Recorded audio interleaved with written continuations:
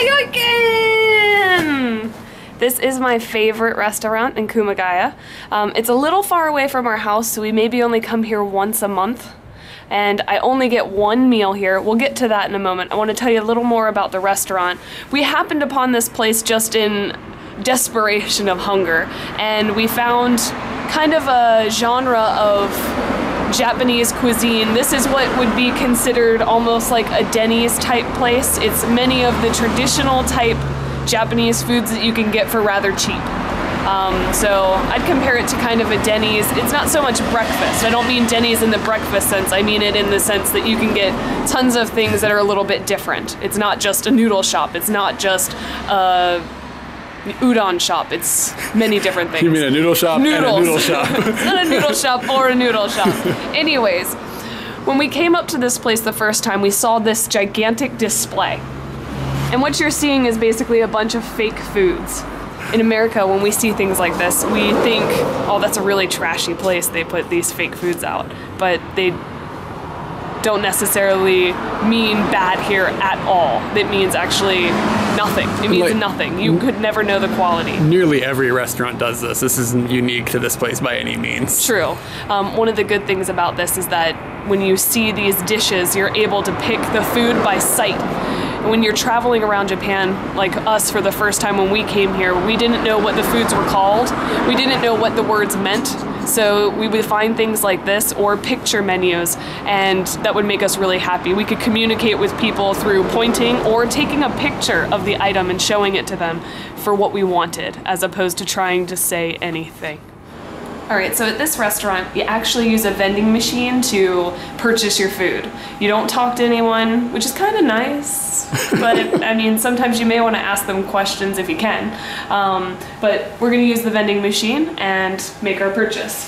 All right, so for me, my favorite thing is katsudon. So I'm gonna go to the don section, which means on rice, and this is the katsudon that I want, and I guess this is the small version and this is the large version, so I'm gonna get the small version, and it tells me I don't have enough money for that. So you have to put money in. So I've got to put money in. Okay. And I'm going to put in ichiman, and that basically means 10,000 yen. And this is more than $100. Have you ever put $100 into a vending machine? I'm going to.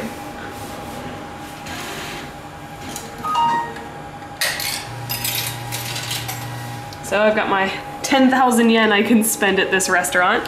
I'm going to get my katsudon.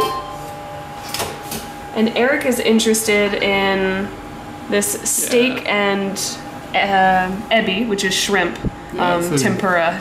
Yeah, steak and shrimp tempura set, or fried set. Not tempura, but it's heavier. It's like a fried, deep fried thing. Then there's a very important thing that you must always do. Katie forgot this once. Get your change. And now it's gonna cough out the change from that $100 bill, basically. Calm down, girl. I'm rich.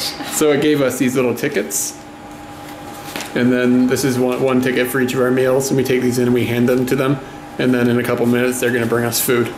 And then we're gonna eat it. And then we're gonna eat the food. Here's a slight annoying thing about Japan. Like at the tables, this is really common that they do this. So underneath this table is this little shelf. And my knees don't fit ever under these tables, so I'm always fighting with this shelf, like leaning against my knees.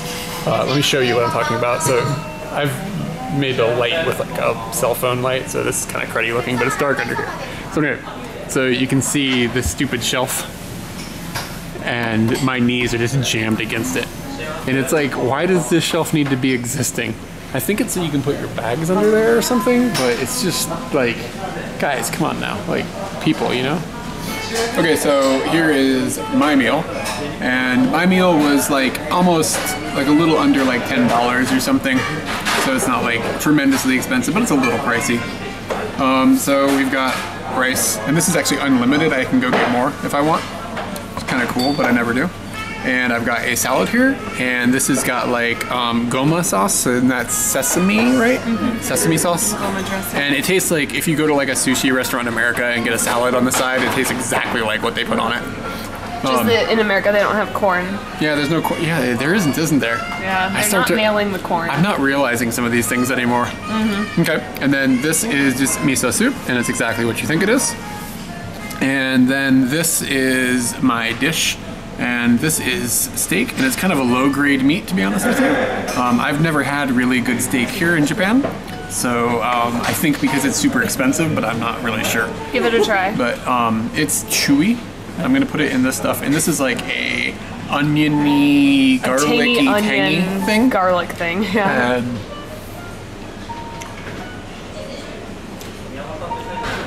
it's a little chewy, but it's not like the bacon like McDonald's. But it's not a high-grade meat. It's not a really low-grade meat. It's just sort of a meat. The flavor is actually pretty good. Good. The peppering and stuff, and it balances out really well with this mystery sauce. And what's this? I don't know. I guess this is maybe it's shichimi. It's more peppery than shichimi. I don't know what it is. I think it's very similar to this. I think you can add more of this to make it a little stronger. I think that's what it's for. Oh, okay. Okay, and back to my plate. Back to the plate. And we also have big pieces of potato and some green beans and what is this called in English? Sprouts. Bean sprouts.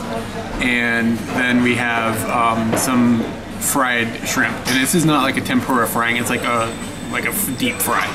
And this is just a tartar sauce. Apparently this is your normal tartar sauce, but that's just going based on what Katie says. I don't know nothing about no tartar sauce. I'm a tartar sauce genius. All right, that's yours. And this is what Katie is like. His food sucks.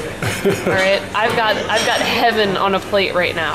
This, to me, out of like a 1 to 10 on the Japanese food scale of amazing food, this is a 10 out of 10, maybe an 11. I don't know, but it's so good. I daydream about this meal. It's okay. We need to edit that out. Okay. All right, downward. It's called katsudon. The katsu part of it is this deep fried pork piece right here. And one other thing that's really good about this is that it is covered in an egg while it is fried, I assume, and it almost makes a caramelized taste with the onions as well. It's, I don't even know how to describe, it's like sweet meat. It's sweet and meat at the same time. And the don part of katsudon refers to the rice that's down on the bottom. There are many Japanese dishes that you'll see the word don written at the end of it in a kanji, and it'll just be on top of a bed of rice. This also comes with, well, something went in there. This also comes with miso soup that is 1,000,000 degrees, and I always burn my mouth on it. This time I think I may have managed to get past that since we waited to make this video, so I'm gonna keep waiting on it because it still looks really hot. But this is my favorite meal. If you come to Japan and we're able to come to Yayoiken together, get this, please, or I'll think that you're stupid. They do have this in other places. Oh yeah, you can get katsudon at many restaurants, but from what I can tell, Yayoiken is the best. And I compare all of them to this place. All of them. Oh, I'm so happy right now. Let's eat. So lately I've also been obsessed with sushi, and one of the things I've been really obsessed with is tamago sushi, which is like egg sushi, which sounds really strange, but it's really good. Like, it's kind of sweet, and it just feels right, like eating it is right. So when we came here, I noticed that they had tamago yaki, which is like fried tomato, which is basically an omelet, right? And it's like 180 yen or something for a side dish. So here we go. And this is a giant glob of mayonnaise, and it's like Japanese mayonnaise, so it's a little bit like spicy or something. Like, there's a little wasabi in it or something. Like, I don't know what they do with their mayonnaise. It's a little bizarre, but I like it. But let's see what's going on with the egg. And are you gonna do it? Yeah. All right, cool. Yeah, here we go. Put some mayo on it. They say mayo is the main part of it. They put mayonnaise on everything here. It smells like egg.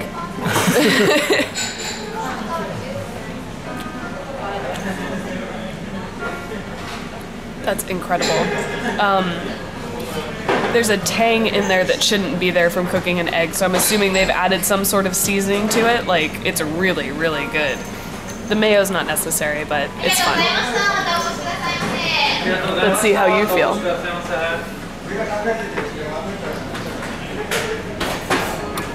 Probably the best omelet I've ever eaten. What in the world is that? That's I don't know. good. It's just tangy and wonderful. There's nothing else in there. It's just egg and whatever seasoning they put in. There's no like ham or cheese or anything. It's just egg. This was like 180 yen, and this was like 1,000 yen. Next time we come here, I am just going to get 1,000 yen's worth of these. That doesn't seem like a bad idea. They're gonna be like, what? The next time we come, I'm gonna get this again.